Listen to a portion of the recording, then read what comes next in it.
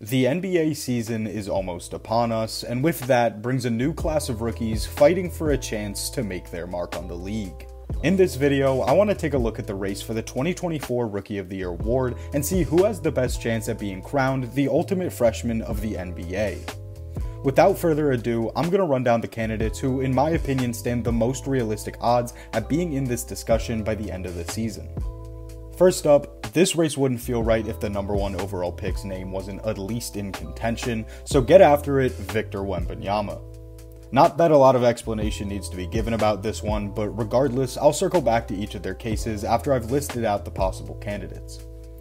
After Victor, the number 2 and 3 overall picks, Brandon Miller and Scoot Henderson, are both in positions to give a worthy Rookie of the Year campaign. Chet Holmgren also cannot be forgotten. This year will be his rookie season after all. And that's about it. I would be pretty damn shocked if anyone outside of those names won the award. And if I'm gonna be honest, Brandon Miller isn't really in the race, but I added him anyways because it's likely that he'll be in the conversations. But I think Victor Wembanyama, Scoot Henderson, and Chet Holmgren are the ones who the race will come down to.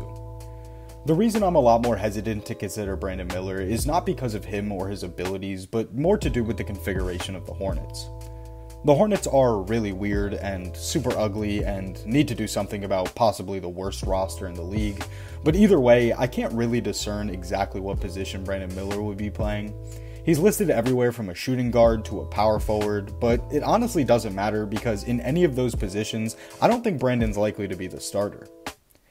In the beginning of the season, the starting small forward spot will be between him and Gordon Hayward, and while he had a pretty lackluster season this past go-around, he's now had a fully healthy offseason and will be playing in a contract year, so Gordon Hayward is probably going to be better or at least a bigger part of whatever it is Charlotte does. And even if Hayward is buns like last season, Miles Bridges is coming back after he serves a 10-game suspension for beating the mother of his children last year, and I don't know how good he'll be after taking a year off from the NBA, but last time we saw him, dude was averaging 27 and almost 4, so if he was at that level, that's another player who would be having a larger role over Brandon. And other than that, I'd take PJ Washington at power forward over Miller, and if he was to play shooting guard, not before Terry Rozier, you don't. Oh yeah, Terry, 2 beauties! So point being, I think he'll be coming off the bench mostly, and he could still end up putting up good numbers, maybe something like 15 points, 5 rebounds, and a couple of assists, and being a dark horse that's mentioned whenever the Rookie of the Year conversation gets boring. Kinda like Bennedict Mathurin last season, being like definitively the best rookie off of the bench, although let me make it clear, I'm taking Mathurin over Miller. Anyways, holy shit, I've said all of this just to explain why Brandon Miller is not in the conversation, so I'm gonna shut up. That's why though, I just don't think there's gonna be enough room for him to have the volume production needed, even though the Hornets stink like sewage. So, back to the actual conversation. Barring any injuries or setbacks, I think Wemby could have an incredible first season in the league. Obviously, his potential is so high it's tickling heaven's ballsack, but he has enough skill and the physical tools to make a decent amount of that potential translate to the NBA immediately. The defensive end is where we should expect to see Wembanyama excel pretty much out of the gate. Standing at 7'4" with an 8-foot wingspan is pretty much the blueprint to being a generational rim protector, so even if he lacks the speed or strength to keep everyone in front of him, he can use his size and extremely high-level defensive instincts to make up for that. Wembanyama's room for error when it comes to defending the interior is probably higher than anyone's in the league due to his size and mobility. And if he makes a mistake, there's gonna be more opportunity to recover and still at the very least contest a shot from a player of any size. There's a reason why his defensive potential is like all-time GOAT level, and I don't want to be one of those guys who overhypes players into the stratosphere just to tear them down when they don't meet their ridiculous expectations, so I'm not going to say he'll be in the conversation for Defensive Player of the Year or any crackhead takes like that.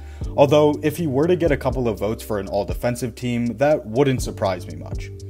Offensively is where I'm not going to expect a whole lot immediately. He'll be a great play finisher around the rim with the pick and roll, backdoor cuts, and other stuff like that. Also, I'm sure he'll hit crazy shit randomly from time to time, like a step back 3 off one leg, or hit a deep baseline turnaround jumper like a giraffe-sized Kobe, or maybe even get a putback dunk off his own miss.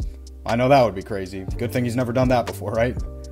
Also, I'd expect mostly around the rim stuff, not just because of his own limitations, but also because the Spurs have outside shooters like Devin Vassell, Reggie Bullock, Cedi Osman, and more, I'm sure, I just don't watch the Spurs.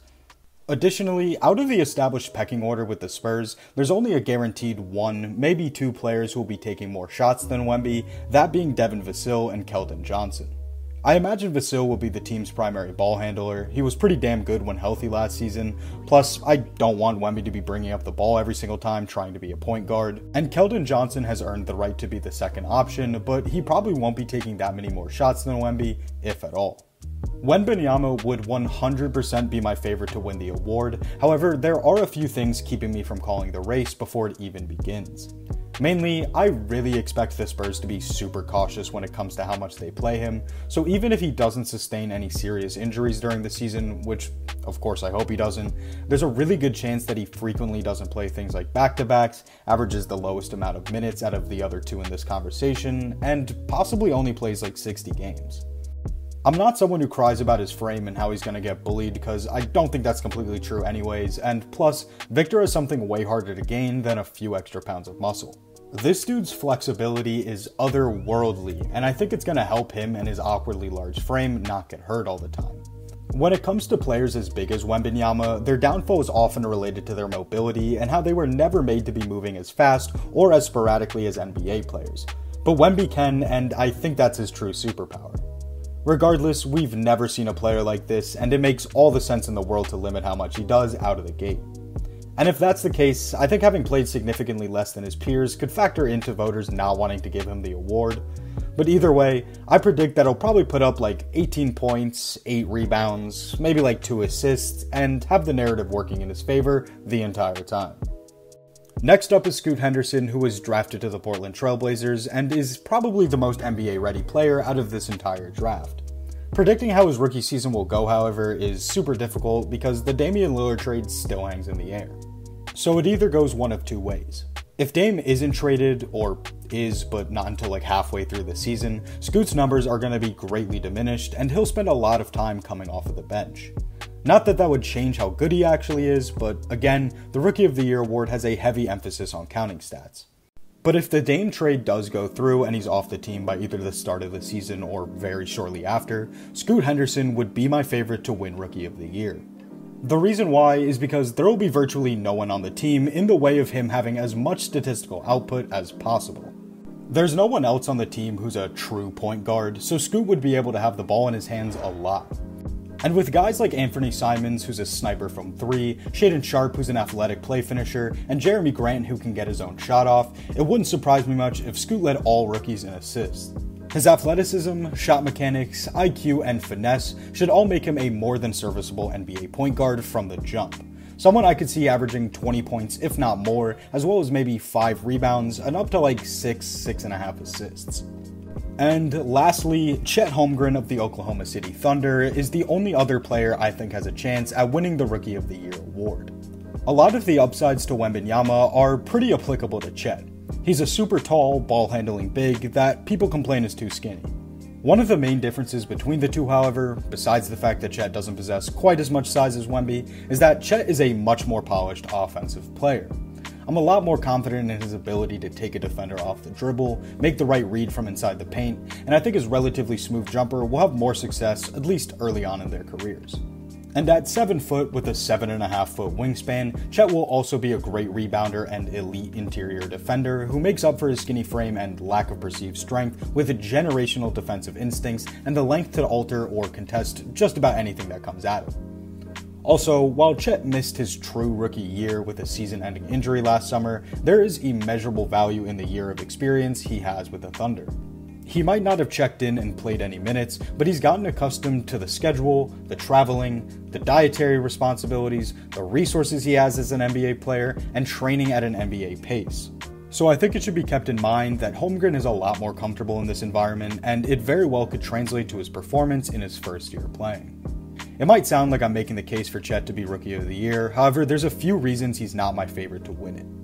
The OKC Thunder are by far going to be the best team any of the rookies I've mentioned will be playing on. Having made an appearance in the play-ins last season and serious chances to make the playoffs this time, the Thunder have a lot more guys actually playing impactful basketball. It's not so much that Chet is fighting for a starting spot, because it looks like he'll be the starting center over Jalen Williams. It's more the fact that, as I said, this team has real contributors. Shai Gilgeous-Alexander obviously is coming off of a 30-point per game season, finishing 5th in MVP voting, but there's also guys like Josh Giddey, the other Jalen Williams, Lou Dort to an extent, a top 10 draft pick from this year, Cason Wallace, and all of those names, except maybe SGA and Lou Dort, I expect to average more than they did last season.